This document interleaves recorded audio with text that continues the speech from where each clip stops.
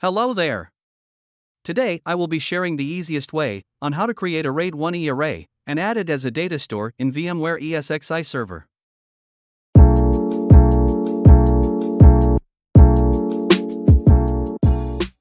My HP Z800 workstation comes with three types of array level.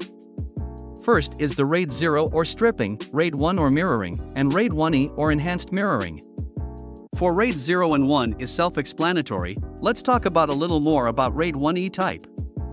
RAID 1E is a combination of both RAID 0 and RAID 1 together. But this RAID 1E type offers better performance than RAID 1 and in the same time have redundancy compared to RAID 0. Although RAID 1E have redundancy that protect your data. RAID is not backup. Here is a sample diagram on explaining each RAID type. RAID 0 have better performance but no redundancy. RAID 1 have redundancy but slightly slower. RAID 1E have both performance and redundancy. Now, let's get started. I have installed 6 hard drives into my system, and we need to configure it to RAID 1E. During the system boot up, we need to enter into Array Configuration utility. When prompted, press Ctrl+C to invoke the configuration utility.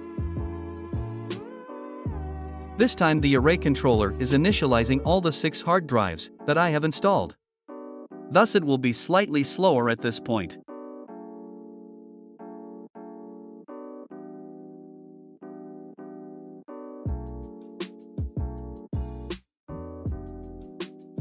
Select the first array controller by pressing the Enter key.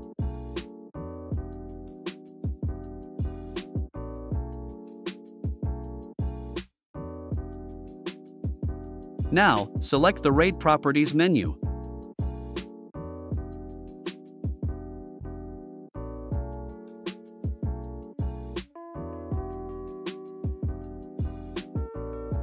Next is to select the option called Create IME Volume. This is the RAID 1E type as we have discussed earlier. Now, you should be able to see all the 6 hard drives installed, including the previous 2 SSD drives created as RAID 1 type. Next is to select all the 6 hard drives, just press the spacebar to each hard drive as shown.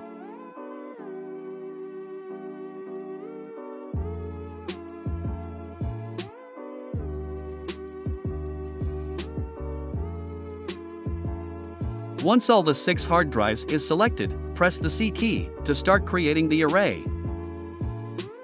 On the next screen, select Save Changes, then exit this menu option. It may take a few minutes to complete, please wait for it. In the meantime, if you like my video, please do consider to like and subscribe to my video. Once completed, you can review the configurations by going back to RAID Properties menu. Immediately, you can see all the arrays that have been created. You can switch screen to display each arrays created by pressing the Alternate and N key to switch the screen.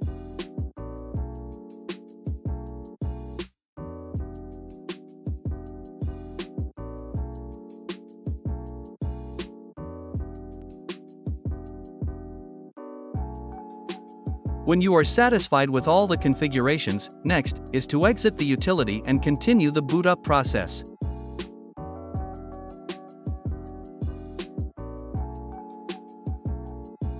On the boot up, you should be able to see 2 logical array drives in the list.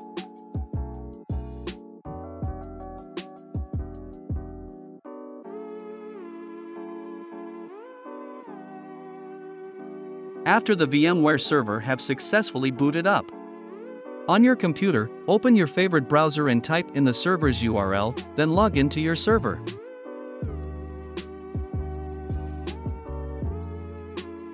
At the dashboard, go to Storage menu. Now, we need to add the newly created array into VMware server. Click on the New Data Store button. On the next screen, leave as default and click Next button.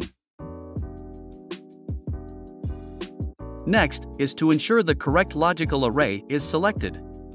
Then we need to create a name for the Datastore. For simplicity, I just named it Datastore 2. Then click the Next button.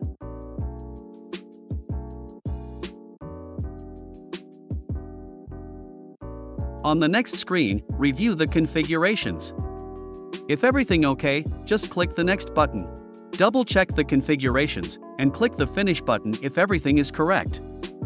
Then it will display warning, all data in the hard drives will be wiped clean. Just click the Yes button to continue. This may take a while, please wait.